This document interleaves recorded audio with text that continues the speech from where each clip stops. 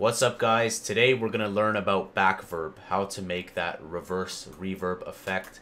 It's very popular, it's been around for ages, and I've been doing it for a long time in my tracks. I'm addicted to using Backverb, and you can use it on a variety of different things. So what we're going to learn in this video, you can apply it to percussion, to claps, but it's very popular on vocals. So let's jump right into it. What the fuck am I saying? I don't even have my headphones on. It's too early. I don't even have my head. Keep that in the edit. Alright, so we got a file I recorded earlier. Let's play it back. It's gonna sound beautiful. I was going to the KFC and I realized I really need some KFC. So Backverb is really well done when you use a vowel. The reason being is when you say like I, ah, you can create a nice effect, and it really gives a lot of volume and power. It's the same reason why vowels are used when you want to create like a formant filter and that yo, any of those harsh sounds. Vowels are the king, so that's why I opened up with this. Now, even if the beginning word, the first letter, the word doesn't start with a vowel, it's okay, you can still try it out, but it will usually be better with a vowel. So you can see here I'm saying I. So let's load up a reverb on this because it's just the drive vocal. You can use the default reverbs. You can use Fruity Reverb. You can use Valhalla Reverb. So for this one, we're going to use the Valhalla Vintage. We're just going to tweak a few things, not too much. We're going to tweak the low cut, bring it up to just 120. The decay, that's going to be up to you. You're going to have to experiment. How big of a backverb do you want? Do you want it relatively short? But even if you make a really big backverb, really that's not important. Even if you made 56-second decay, you can still trim it down. So we'll leave that. You know what? We'll put 420 as the decay. Mix. So I find that rather than putting the mix at 100%, keeping it at around 50% is the sweet spot. And I'll tell you why, and I'll explain in a moment.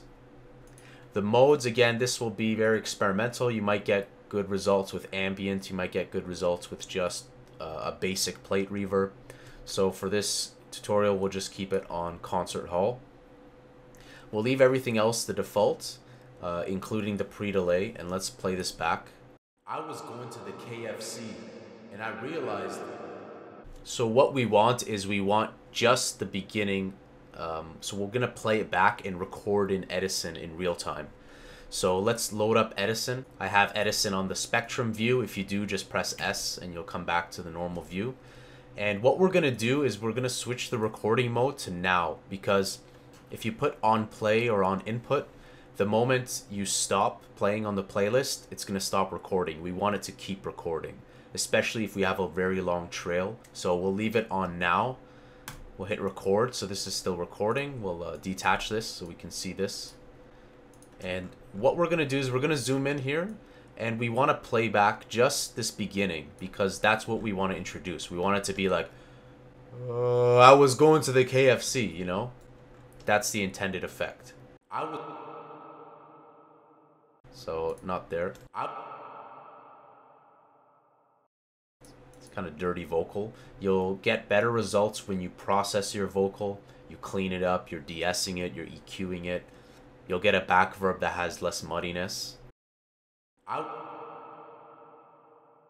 That wasn't too bad. So let's go ahead and try that. Let's take this that we made.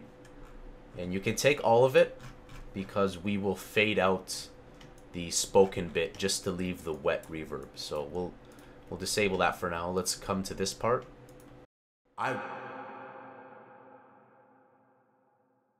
That one was a bit better. We can hear the nice difference between the two. So we'll take that one. So what we have now is we have two backverbs. Let's reverse both of them. And what we'll do is to open this up, just double click, switch the mode. I'm just scrolling down my mouse wheel to smooth. And what we'll do now is we'll find where the spoken word is and eliminate it. Yeah, we don't want that.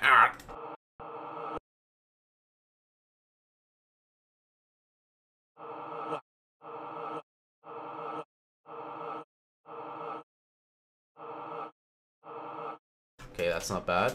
And this one smooth. Yeah.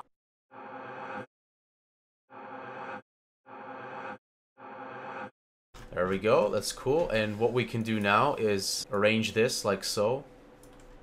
I find that putting it around where the word starts, so like if it starts here, usually leaving a little fade out helps the transition. So the trick I found with this is shuffling the back verb, sometimes a bit to the left, a bit to the right.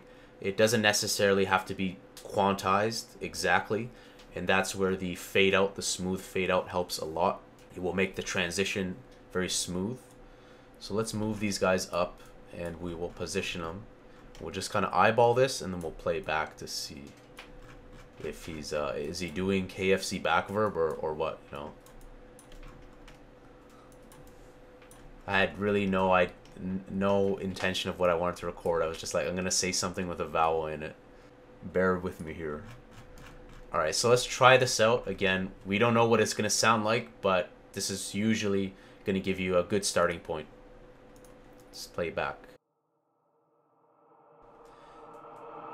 I was going to the KFC and I realized I really need some KFC. And that's cool. Now what you can do to improve this, of course, we would you know, do our standard stuff, you know, clean this up a bit. There's some noise in here, and I'm gonna do a tutorial on how to denoise your vocals to eliminate that background hum, your PC noise. There's a really effective way of cleaning that in Edison without the need of third-party plugins. But essentially you guys can do this with, again, any reverb effect, Fruity Reverb 2, any reverbs that you enjoy using that are pleasing to the ear usually are going to make really nice backverbs as well. You just got to fiddle around with the settings, different modes. Do you want it to be darker or brighter? And then, of course, automations. Sometimes I will go ahead and automate the volume and draw my own curve, even though it's fading in itself. So it really depends on the effect that you want to do, but it sounds pretty good. I really need some KFC.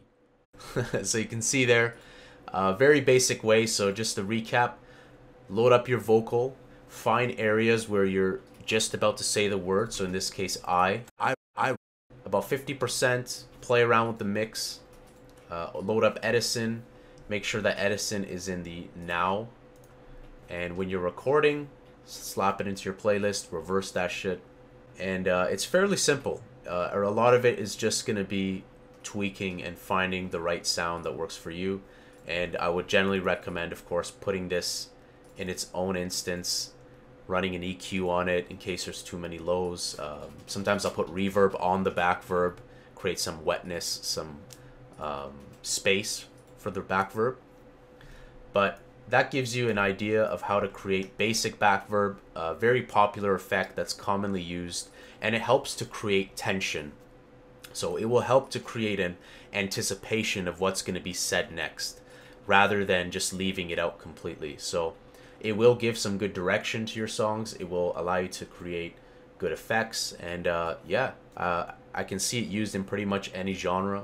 Guys, if you liked this tutorial, the good old backverb, drop a like, leave me a comment what kind of tutorials you guys want to see in FL Studio or other programs. I primarily use FL Studio, so I'm not using Ableton Live or Cubase or other DAWs, but in the future I definitely want to give them a shot and start learning them as well. Make sure you're subscribed. I love you guys, and I'll see you guys in the next video.